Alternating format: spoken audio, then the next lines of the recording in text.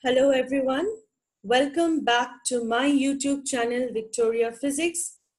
In this video, I'm going to discuss about Huygens Principle and the geometrical construction of the propagation of wavefronts. So let us begin our discussion on wavefront and rays. Well, it is a common experience that when we drop a small stone or a pebble in a calm pool, the expanding circles of alternate crests and trough are seen to move out of the point of impact. All the particles lying on the crest are in the same position of their maximum upward displacement, and hence they are in the same phase.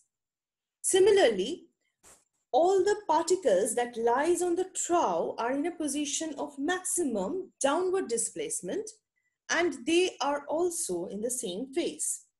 Hence, the locus of all such adjacent points oscillating in the same phase at a particular instant of time is called the wavefront. So the circles formed by the wave crests as well as the circles formed by the wave troughs, between them are wavefronts.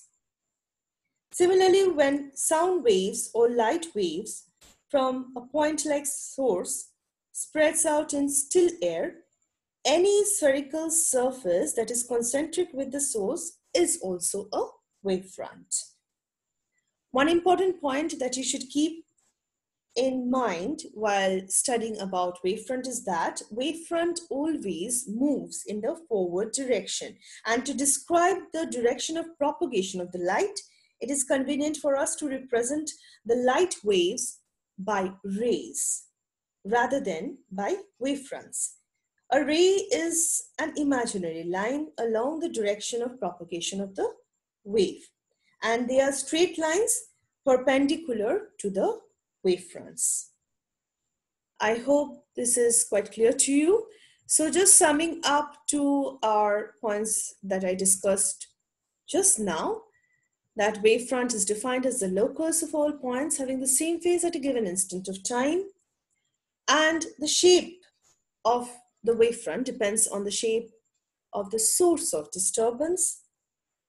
Then wavefronts always moves in the forward direction, and that a wavefront is always normal to the light rays. Our next topic of discussion is the types of wavefront. Just now I said that the geometrical shape of the wavefront depends on the source of disturbance. So there are three basic types of wavefronts. We have spherical wavefront. The wavefronts are spherical in shape if the light source is a point source. As you can see in this particular figure, it's a point source or even a spherical source. And by point source, I mean to say that the source is small, so small that it is considered as a point. Rather, I can say it's dimensionless. So all the points on the wavefront are equidistant from this source and are in the same phase. Just in our previous slide, I gave you an example of ripples in water.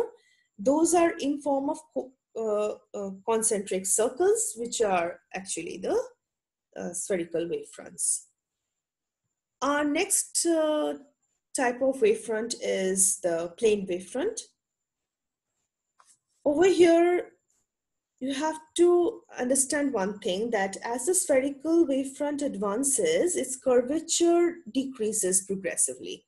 And at large distance from the source, a small portion of such a wavefront will be a plane wavefront. Theoretically, the plane wavefronts are obtained from a source kept at infinity. And the rays coming out of the source are parallel.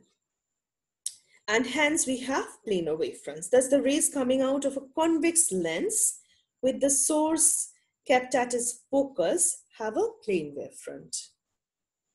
Finally, we have the cylindrical wavefronts. The wavefronts are cylindrical in shape if the light source is a fine line slit. This is because all the points on the wavefront are equidistant from the line slit or the linear source.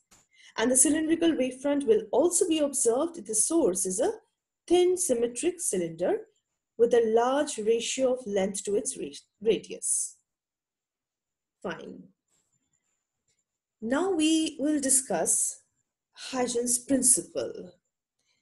Well, this part is being already described in another video. But just to recapitulate a bit, Christian Huygens proposed this theory and explained how light is propagated by geometric construction of wavefront.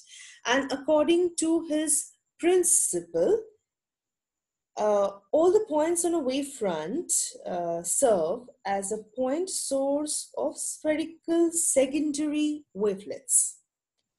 These secondary wavelets spread out in all directions with the speed of light in a given medium. At a later time, say t, the new position of the wavefront will be that of a surface tangent to these secondary wavelets in the forward direction. That is the forward envelope. So, to understand it in a bit detail, let us consider a spherical or a plane wavefront moving towards right, and let this be its position at any instant of time, say t. According to Huygens' principle, each point on this wavefront becomes a source of secondary wavelets or disturbances which travels with the speed of light. Thus, secondary wavelets will produce spherical surface of radius c into delta t in a later time, say delta t, at each point of the wavefront that is produced.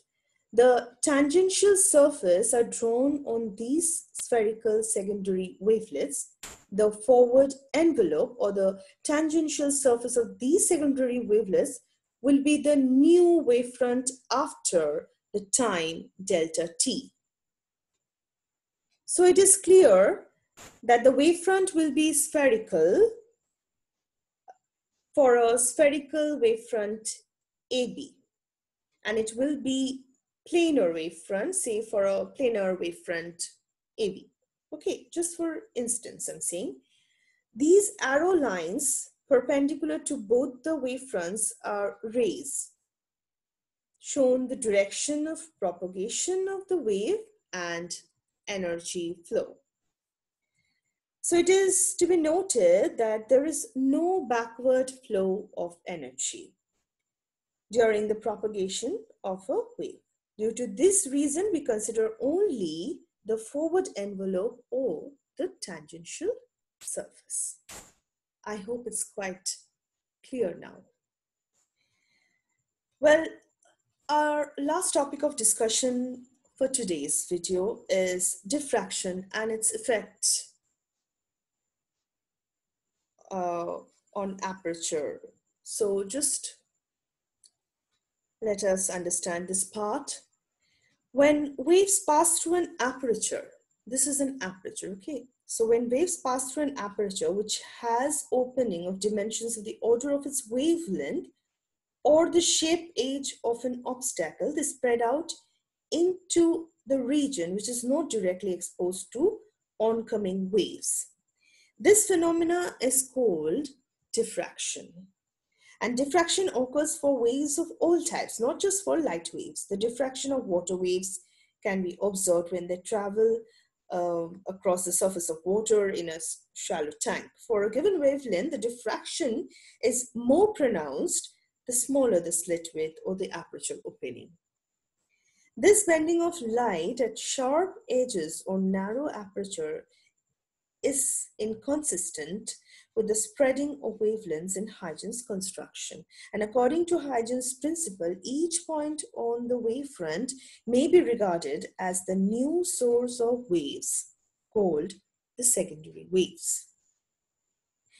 Thus, for a plane wave approaching the barrier, say AB, from the left side, the waves are either reflected back or absorbed at all points except the opening S. The waves at S produce disturbances behind the screen and spread out from S in the form of semicircles. We will discuss about diffraction and its phenomena in our later videos. So I hope today's class was quite clear to you. Thanks for watching. Did you like this video? Then give it a like and subscribe to Victoria Physics for more learning materials and videos. Stay at home and stay safe. Thank you.